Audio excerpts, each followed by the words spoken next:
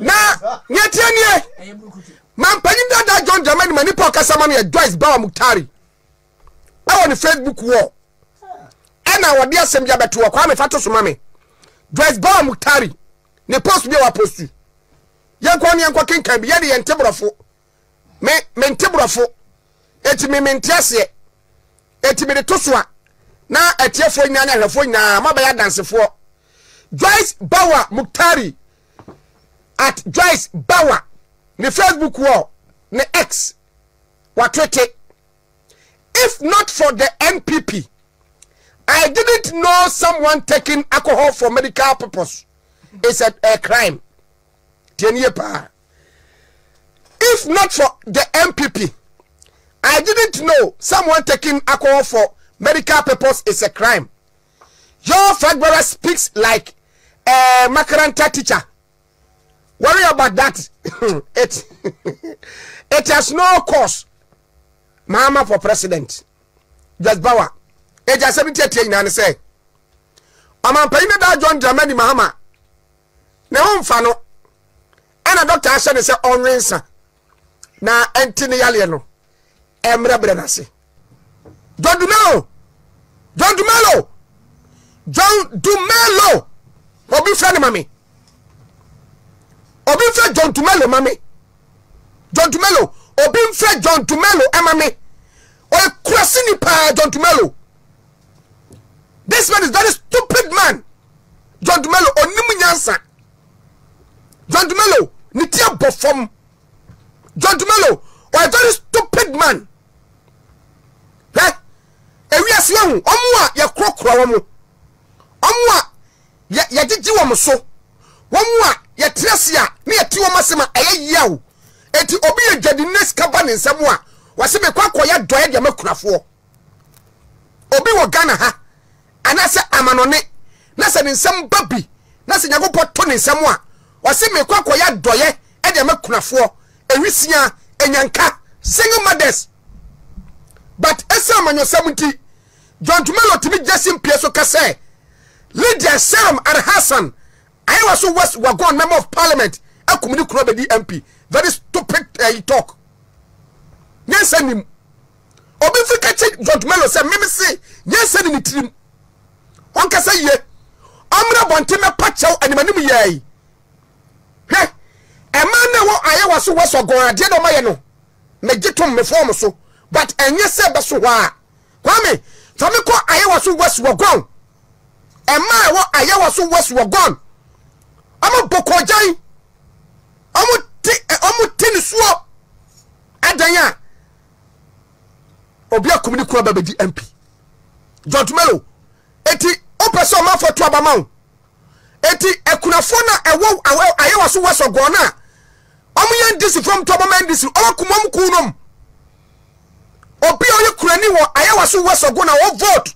Ya o twabano. Wakumini kunu kwami so mami twa emana wo ayewa so weso go no yentie omo asem na nkwasem na ayi John Dumelo kaye no me so bi kache John Dumelo say omre bonte me pache woni manim yayi John Dumelo be pache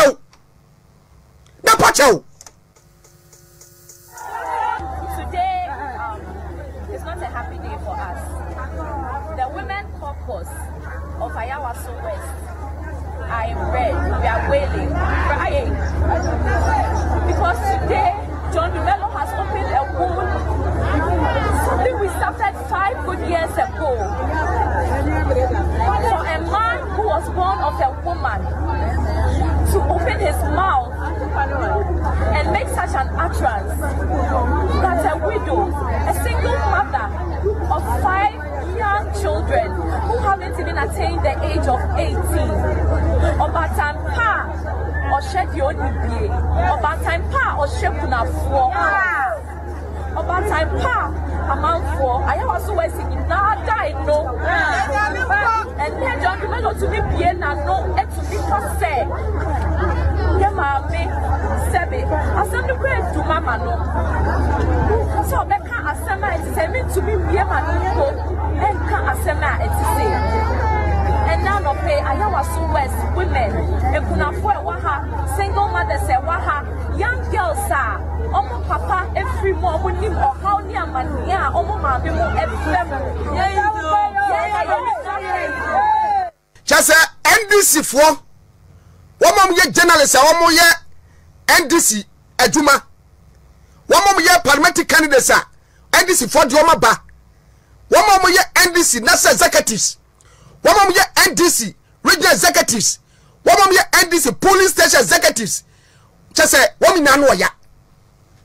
Woman ya. But and just cocoa when you panu but giant atifu. John Dumelo. Brabonti be pump my mini chow. Be pani chow. One can say ye. Obi kunawu. At the year say, as some year say, at 2 bar. Not John Dumelo, what he made dinner platform so. What he made for microphone, what Kassem say, I Lydia, Bawama, community watchers, and one in an say, and na, Sadana, and na, Okwaji Ford, our Mahama ho.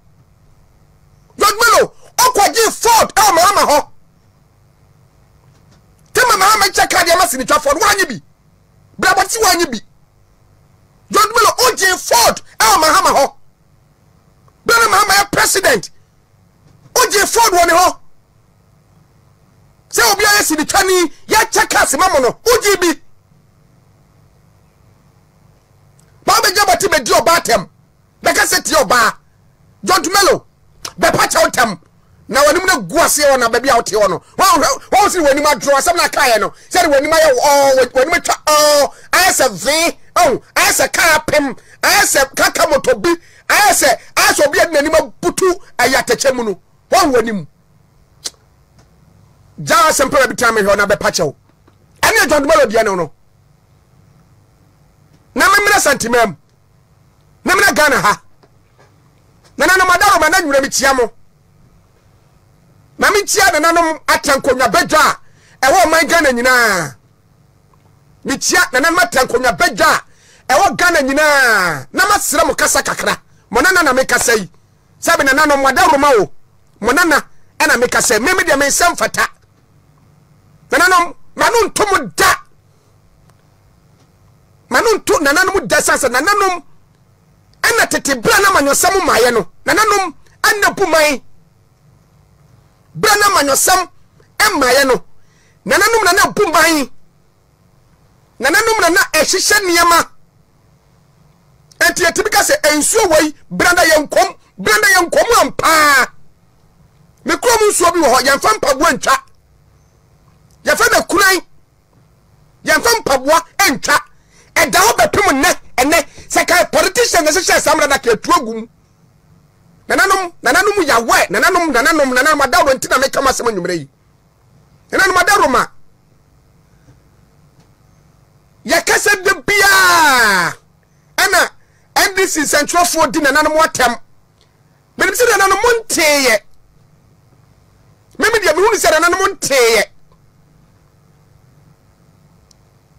me wa fa Nicolas Omanie champon ekasaye ema former president John Dramani Mahama ese wakasa tia no oye press conference eso manager for me pachewo so akasa tia no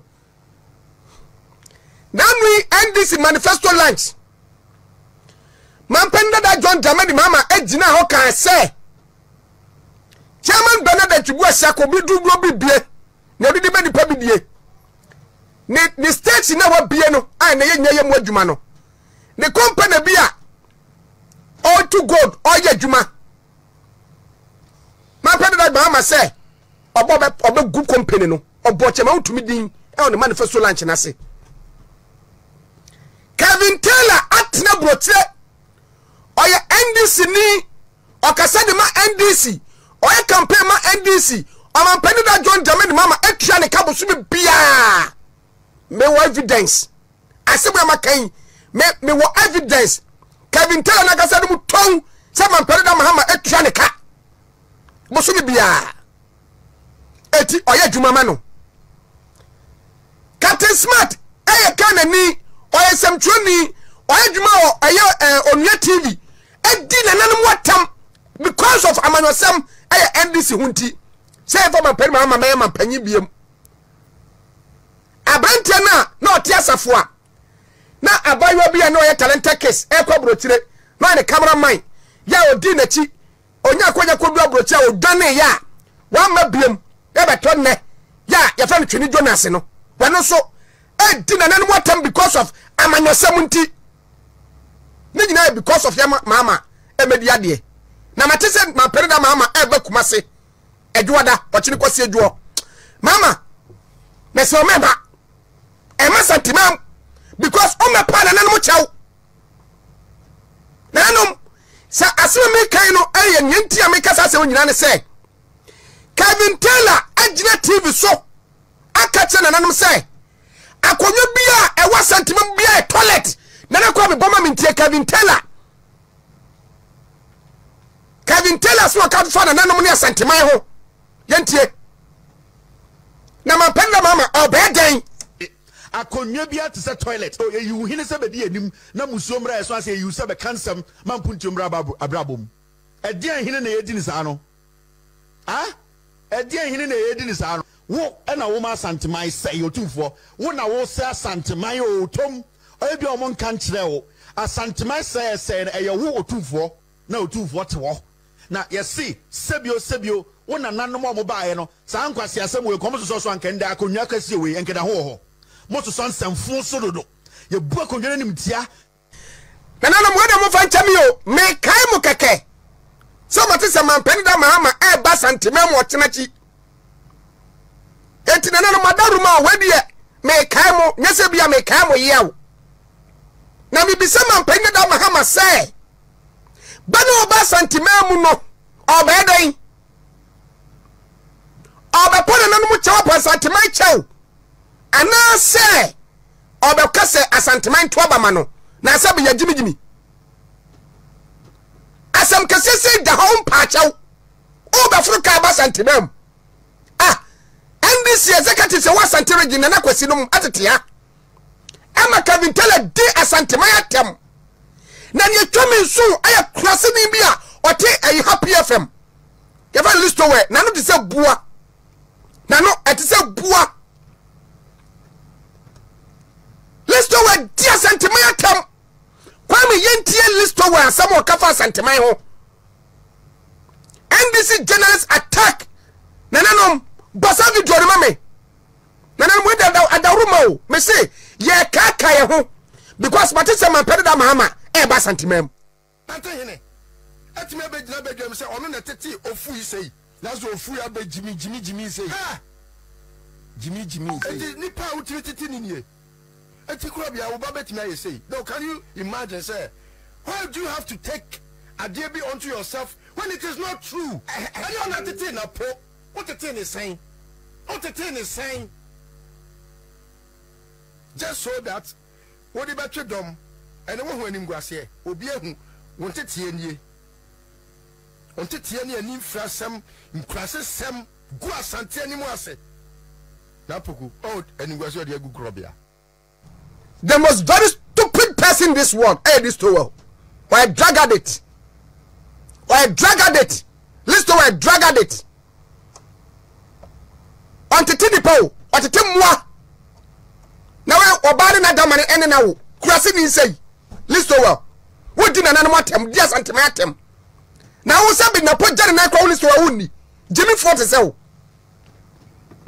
listen well very stupid person in this world na wo ya ni pa hese we say jana no ho wo na hwe ni di was abo sa chimpanzee the most stupid person in this world listen well o dia santimatem na nana matem krase ni sei tinana madaruma we dia de srade chawpa ana medical problem masere mo se madaruma sabi mpadua sawo asamua NDC activists NDC supporters mampenda John Dramani mama nkola watete won mo ensem wo makada fa santemai ho no anyanya bia no mampanyine da Mahama ba oba santemai mu no oba beyeden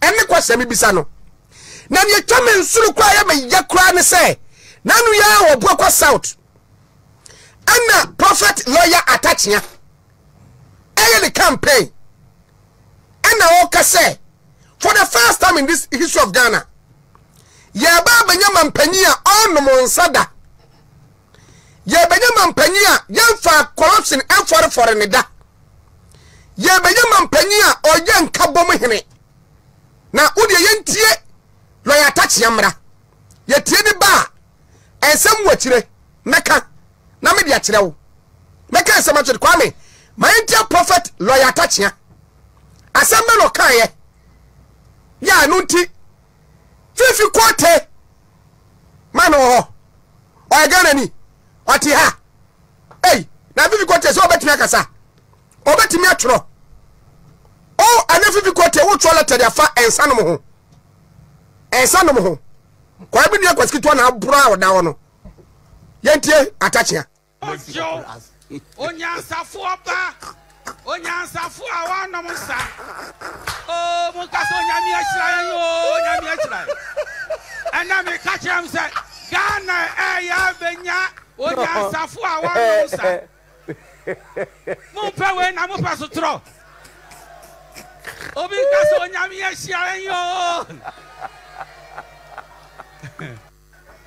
economics ya God have mercy on us. Onyansafo oba onyansafo awanom sa o mo ka so nyame ahira yo eti waya lawyer atachia ene ka asasem wei na okawie no ana fifi kote general secretary de ma NDC the most useless general secretary in this world watro kata dia ba say lawyer atachia me pachew na kwame yesi asemani dance ye twabia ne de dance ye NDC campaign team am call campaign eti yanko he NDC campaign team no yanko no mo ye obi a yaso mo so mo konko ye campaign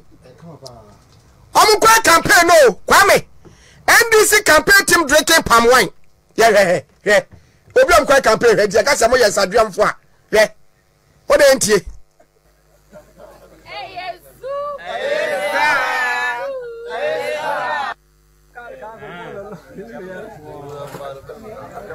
No.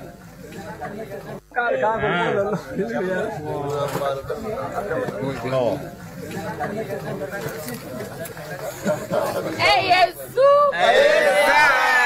Eti where NDC campaign team ya mo na mo ye campaign ana wo mo wensa na enye koko ofa eyensa na nyetianie mampani dada John Dramani mani po kasama no Joyce Bawa Muktari awo ni Facebook wo ana wode asem bia beto wo kwa me fato so mame Joyce Bawa Muktari ne post bi wa postu yankwa ne yankwa kenkan bi ye de yentebrofo me ntebrofo eti me ntiase eti me de tosoa na etiefo nya na hwefo nya mabaya dansefo Joyce Bawa Muktari at Joyce Bawa ne Facebook wall ne X wa Twitter.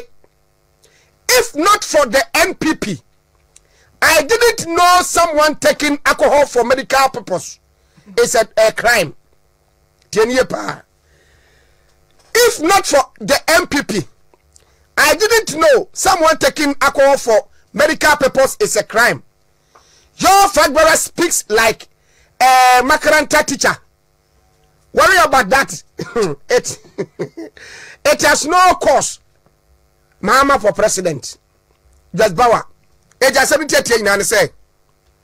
I'm paying that John Dramani Mahama. Ne fano. And a doctor Ashanti say on rinsa. Na entini yalieno. Emra brenasi. Just Bawa Mutari asimo kayeno. Ono kasama mampene that John Dramani Mahama. And a lawyer touch asimo kay wa mo biadi. Wa mo obiadi no project Mahmoud Baumia. Ade chena efifi kote the useless general secretary Chokata say o me patcho say so de Mahama. Na ade ba kwa ya me ya ne say ebra na NDC for ebontoa apa frankatuni no. Kwamradu for campaign team Chokata de batu dwatre say onu mpese NDC for beto abade makori nsani ama bedu omanim. Enti eye record ya eda ho chairman won to me akasa dia fa Kevin Teller ne kwasa tamidie no ho Kevin Teller kwasa tamidie no chairman won to respond no kwame When to me react to Kevin Taylor's attack on Ghana leaders. Yentie. I say we are make us say kurano. Obaba yemi. To give you pieces of advice. You see, you are attacking any power. Omudi mu di particular omudi mu our Ghana hanyina no. What yes he come Kevin Taylor. And Kevin Taylor did the chief imam at him. Only Trini Jonas. Mama Nessa. Mahama, and what you are Sikadiama Womo. Mahama, what my Kevin Taylor didn't carry at him. What my Kevin Taylor did Yakufa in the Baumiatem. What my Kevin Taylor, a Cassatia 24, or Cassatia Sikada. Cassatia Sikada. Or the Diatam, and then General is a 4, and a crumb Babahi. Mesoya Kevin Taylor did matter. Kevin Taylor did matter. And the journalist, Sao Casanova Casamba Mahama. Naso Casaba Umiapa. No attack you. Enti we eni yale enye yefuyade NDC for yale no. Enti no asatem de all the left, right, center, left, right, center. No mudi mpani atem saa. Ano mudi atem. Ano mudi atem. Enti nyanwa ese nanu wada NDC for ko kejetia Central Market. Some kwa campaign and a man bomb. Away. Pamu wom to say egoko no. Kwa me yana market to man chase NDC at Central Market. Ya kakra na ya vanyeni kakra. Ya vanyeni kakra. Market to man chases NDC at Central Market.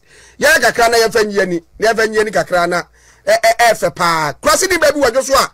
NDC for ni de that sabrato. One more bedi chama to na dwi mo a.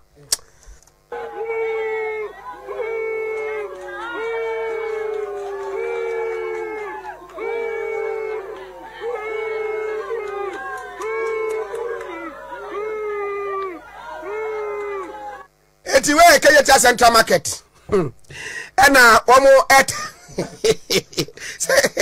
for the first time in the history of Ghana elections. Enka government in power. Eneka wanamwa. Na keni petu na china kwa muhuru no. Na omo kan sefa no. Ena oba social media so a. Enka government in power. Ana ka be wu se amafo sere me pa na enka safa ne ho. Na se bia wanye we for the first time. Ode mapenda Mahama ne Dr. Mahmoud Bomiasi nsene ni efa social media ho a Mahama we. Efa huro ho. Wawe. Onka hwe. Na ade bakwa ya meja manifesto ni for kwa no Central Region. Sampani for na kwa na no mi na ada. Obi ante hwe. Asamu Mahama ka bia no pani ba kokora teye. Pani fu kwa Central Region no. Na omu nyina ada. O man te hwe.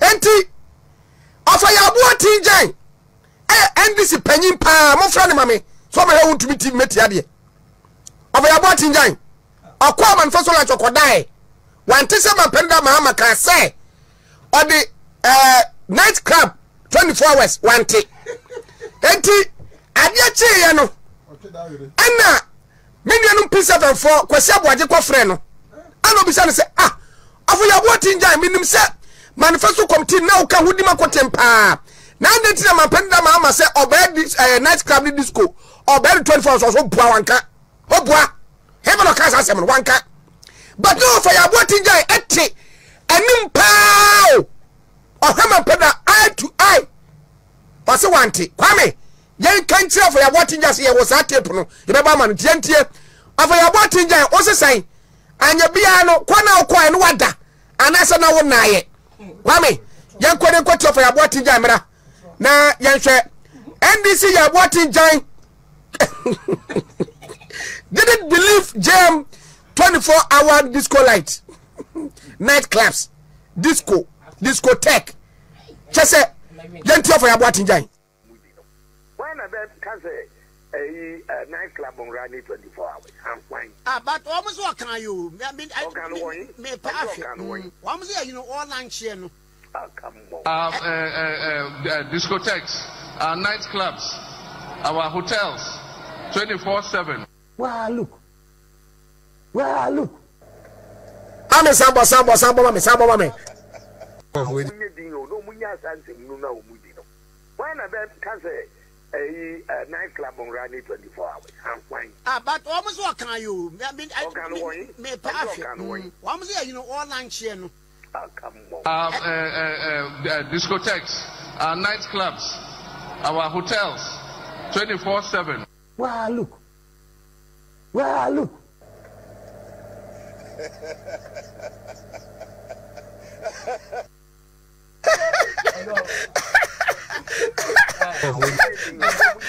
Come me that's it. Come me that's it. What you just after the what? Say my brother Mahama can so be disco any a night time 24 hours. Na minim say the be running no. Anopa every 7 ekobo 12. Enfo ne beko ene ye kg fo no. Ane beko. Ebo eye wana na premi fo ko na just fo no ko na premi fo no ko najo. Eti eno no. Na Obapa Christy former Christian Alavo wa compose ni mama Dr. Mahmoud Bomia. E wa kwa koto e wa chimodan. E potem wonom. Na yenkoti Obapa Christy nyumo no. Kakra bi mra. Na wo ye performance. Dr. Baumia e ho dono. E wura ba bia nti Obapa Christy wonti asa na bigger quest kind na wo so be campaign bi nana.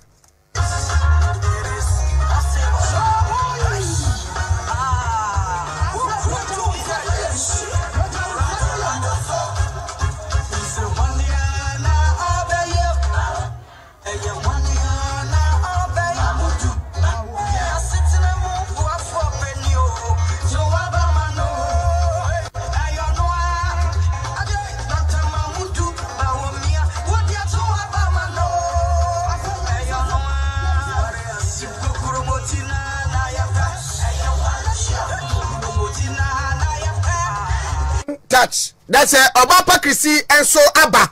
What about join it? Hey, say Ghana no to phone ni na.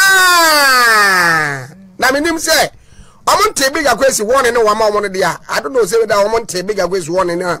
Omugusua join team na. Kimpaluta ba say anyum to phone nyina ba na ma wo say amrado wo so aba. E na say anyum to phone ba no bo no Obapa Christy so aba.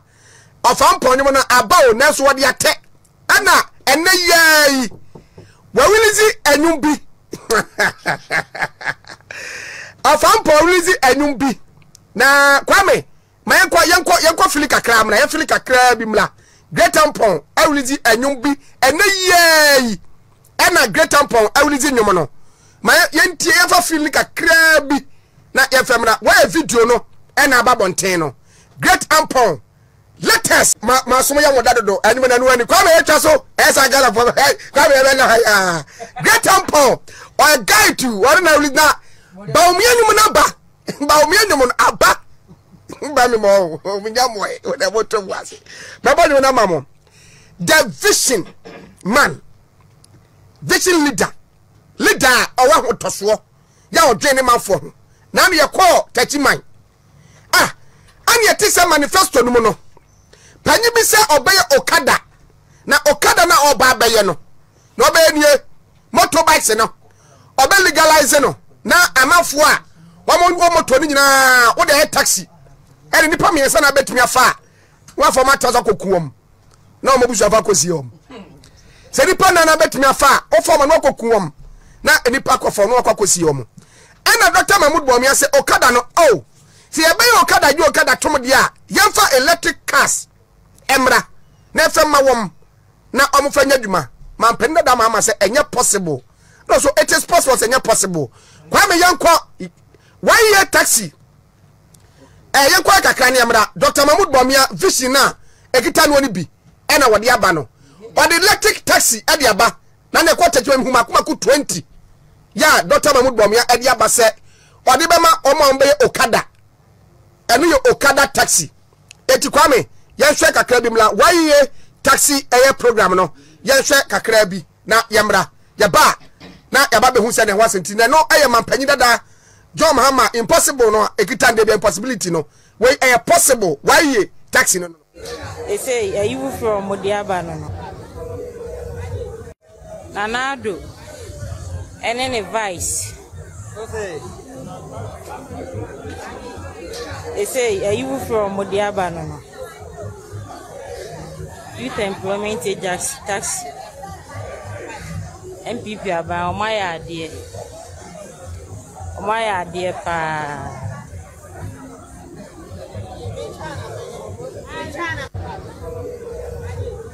Nanado. Any advice? Enti why you for a champions initiative way. Kofi ba Japan, me challenge me pa or a correct rough. Kofi Japan or a correct pa. Enti and also I want some no. Na asem pa. Me se crossing ni baby wo ejoso. Ose chama untumi am obi 2 million say omla meye NPP ni ana odi atade ahye ntino o hye atade no ana odi atem Kobota region and oma kwa nyina nye esebe ketia kwama 20 Ghana for some kodu petrol oma kwa nyina obutwa mo twada da pa no wa fili gbenze pa kwame yanko NDC campaign NDC chairman esebe ketia exposed big time for bribing Okada riders esebe ketia chairman esebe ketia ena NDC akwa voter region etia so mo ka kire no Pepes card ya idea. I'm a mask say if top petrol. Na enye campaign ma. Yeah you. Yeah you kwa say. I'm a mask say if top petrol. Ati edu kejana be sa de no voter region pando. You.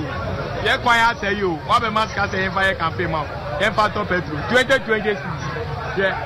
20 series ya mafo. Aseri katia wanim ye anya ni guase say wo che 20 Ghana right yakwa anim dwumadian ayan sampa fie me didi Kofi Asare mi ame no me akoma nkra me no maba me wa ha waso wo be ma bra bebo me kanya sasema kire pa wode ba na motom wo me say ye mema me ye bo for dade fa na ka mnyam osini ba wo mi suro wana mi suro ni biase ase aginya me wa ha me say until said Dr. Mahmoud Bonabe president oh my Ghana hano me ne mada edi pen for munya trimode no mame nchi eje no wa ba bia wo bia two face of pani ya de bia bompaye mame bompaye pa mame slempaye mame man ko anim na me ko oti kwame fa aya bia koye constituency petition on DC Kiki Honorable DC Kiki hweye Honorable DC hweye na MPP ye ni bra bre no oti region ye ni bra bre mo so no enye easy I say at least ye nya kwanya be 5 seat e oti region na who ye DC parliamentary candidate nya to ba no twa 19 hwe ama petition me nya daja me be kan petition we dia ma wo setie wo da wo me wo TV na de kenkan bi nemom me woni am de mo na bukiki ni say ohye sabe mpadu asasa MPP ko di opposition DC na odie no ontre ho onabo kwa mene na suma me onabo mesirawu janya wo ye no na mwa ujai ho atitade tebeja ho ani onabo kiki bia ko ye constituency onabo DC janya wo ye no na jai na poor parliamentary candidate no nano offense no of ya kaya no nyina ka bama mu mami cha frechei mami cha ne pa na bo me cha pa na nwumre wo ye correct pa wo na moto abadama wo na Dr. Mahmoud Bamia ba ai taba utumi ba wo se no mafo to di na chi bia ko ye constituency oti region oyabu DC jani wo ye na mwa wo jai se fataya se no mo de ba ye no ye wonia food and offense ministry of agric from dia ma o mafo no nkochocho mudi no me say DC for your mamu bi say mo feye campaign mo be kwa campaign mo nya na mo chekere no NDC ni so on kan ya pa mo masa jale o chekere mo kwa gbe na ya body po na mo hiti ya body mo be hiti ada na ya mo yem hoza jale we na mo na me de jale kwa me ifiri so na o mo nya na me de o mo nya no ye no mama na Mahama so kakra bi na me traps na me komanim wona no Mahama de bufu afunu ahu Mahama bufu afunu de bufu afu o wiase ne nyasam ketwa na before nyina ne say what should this okwa ne manifesto lunch o say date na ba mbo ko media engagement sabe ya obema manifesto no amafo nka wasem tiri buafu e no say wo ana obejane akasa ana mkache Mahama say me kai pa okọ friend saying interview bi ana mbisa na sem question mbisa no wantimi ankasa o de ase de yidra ahye to kwame yentie Mahama kakra na yentie na sem woka no o se my pen Dr. Mahmoud Bamia ekasa ta ese machine gun ta machine gun ba ka say yetinya sa wom kasa ta kwame yentie Mahama na face Mahama thinks we have short memory. Ogazi or short memory. You need short memory. Me kaka no. Me kaka ma pere da Mahama. Yentie no. AK-47. Suddenly media encounter. I think. Where did it all go wrong? And with all due respect to you, on your watch. Well. I don't know how. Masa ongoroso na kasa. Can speak like AK-47. Suddenly media encounter. I think.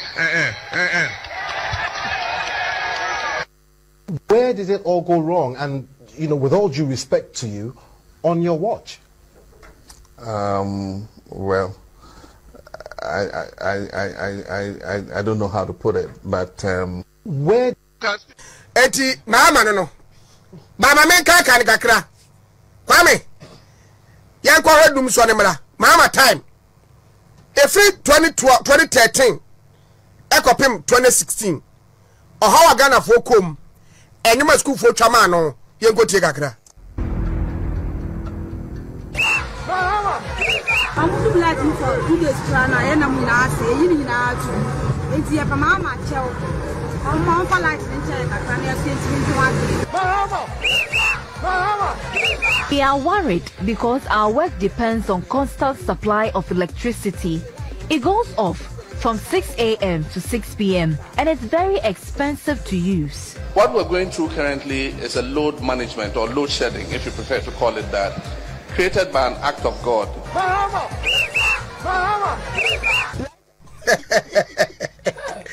Hey! Acrobat. Bra Mahama pa. Ye kaka na. Kwame mami from wom kakra. Yen kwa upgrading Ghana Rose no. Rose kwine na wa Ghana no. Yen kwa akwine kakra. Pokwasi interchange. Tema interchange. Ya fasa kakra gwegrum na say kwame ye kakra mra ye kakra bi mra ye upgrade no Ghana upgrade Ghana we enya reset ye reset Ghana ya upgrade Ghana what I say na mampanyi Mahama o tire gina simpe na paso abusafo bia fa di phone ya ba ya bi sesi a ye nyina ba ya bi sesi a obi a wa bi afa phone obi a fa di phone mame komla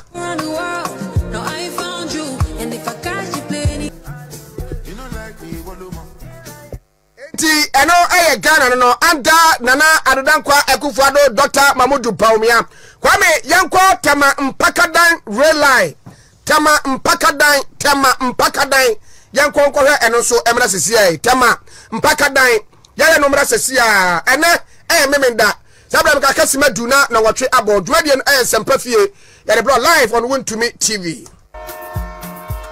From Tema all the way to Mpakadan, ushering a new era of connectivity and growth. Let's find out what's new here, shall we? A few months ago, Ghana took its Poland acquired train on a test on the Tema Mpakadan railway. Now, this particular railway stretch is 97.7 kilometers long. It's close to the length of the Great Ocean Road in Australia, one of the world's most scenic coastal drives. Now, there's a particular town that serves as a path to connect the railway to the next region or country. This town used to be one of Ghana's most lowest habited places, but recently, development has touched this community and it's looking more attractive. The railway path used to be like this.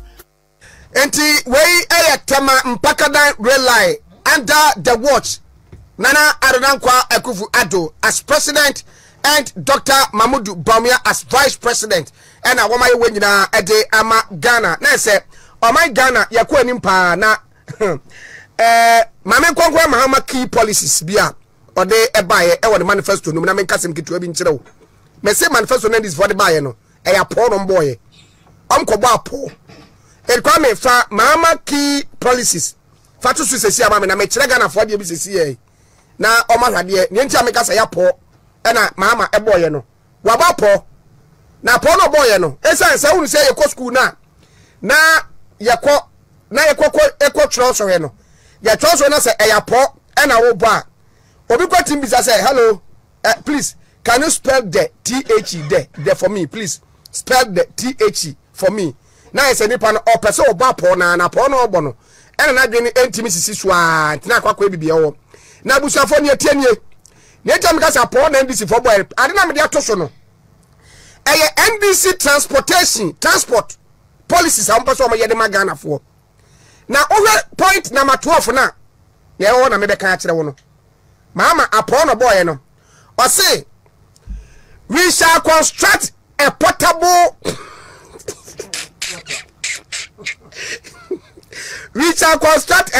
water system for the people of Yendi and upgrade ensuo our transport to manifesto no mo ensuo dem say ensuo no e dey begu card tank ni mu dia kwa mi free so dey koye ni na adi so begu water tank card tank ro di so dey begu yanko 40 bed Chieftaincy district hospital 40 bed Chieftaincy district hospital e wa poemantemu Chieftaincy constituency o dan potem ho no na ne wo e so da ene achimo dan ne bo se Chieftaincy 40 bed district hospital yanko the state Dr. Mahmoud Bawumia na na do dan kwaku fuado achim ko no brem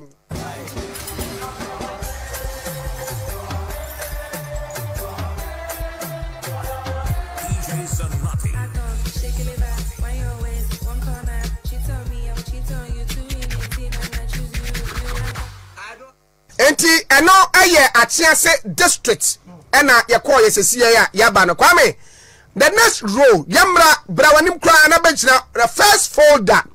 Third Kaya Fono. One more God washing now. Yamra. Everybody. Hey, Abrantiano, over Santachim. Why the Sekai, I was Santachim. Yes, Sabrantiano, Ghana for blood dono. And yes, and get to a cry. Now, Okoko da woman painting in the Kohormono. Oni omampania bro kra ablantene djuma wabbo pa no enya senketua yanke kayefo no yes Kofi Ofosu nkansa Kofi Ofosu aso bia bonensem obia bonensem obia bon kwame woliman yanko ne saa ne hwe graduation no Kofi Ofosu nkansa mesesa mampanyi apontoto yeye no seka yenya abrantie wei ne so 10 e o mampania ba mu a e kan pipini bie no obeka se oyefu soja obe complain se onya ahwintie kwa campaign wonko Kofi Ofosu nkansa Kofi ba Japan just from Kodua Dr.